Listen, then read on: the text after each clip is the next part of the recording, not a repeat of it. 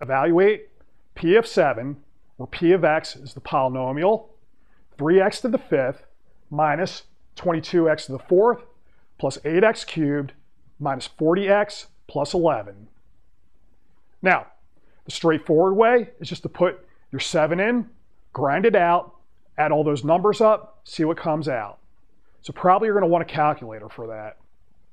When we work it through, what do we notice? Okay, so first term, second term, third term, fourth term, fifth term, add everything up, I get a 74.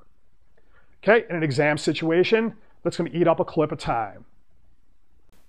A better way to go about evaluating the polynomial, take p of x, divide by x minus 7. What will that get us? Well, if we translate what comes out of the division, we'll have p of x equal to x minus 7 times a polynomial. Okay, that's what comes out of our division, and then a remainder. If I put 7 in here, we're going to get 0. We won't have to worry about this since we're multiplying by 0, so we'll be left with the remainder of 74. So, we're trading off evaluation for a division. Now, long division may not be a better option than this business of evaluation. We're not going to do that. We're going to use synthetic division, which is a lot cleaner, but we can only use it when we have something of the form x minus a number. Okay, or x plus a number if it's x minus a negative number. So how does synthetic division work? So what are we going to do? We're going to take x minus your number, put your number here. So if this was a positive, I have to put a negative number here. Then we'll look at my polynomial.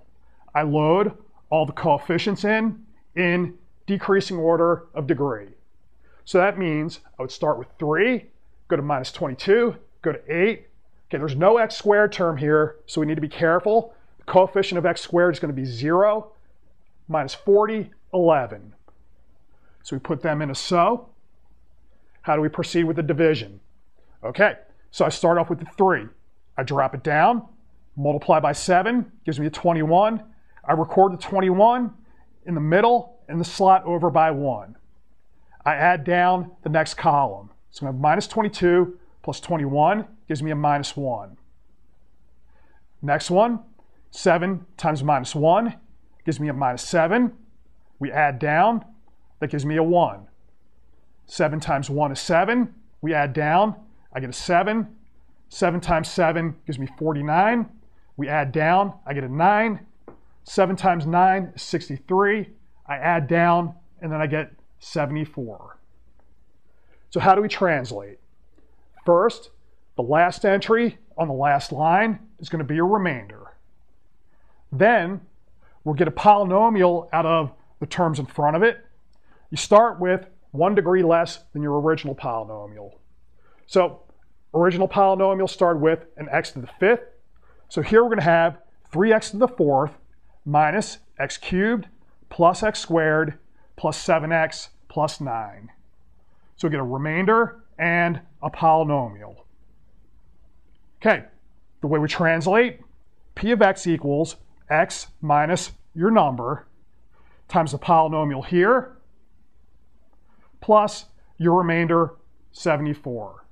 So if we put our 7 in here, as we did before, we're going to get a 74 out, which matches with what we got through evaluation.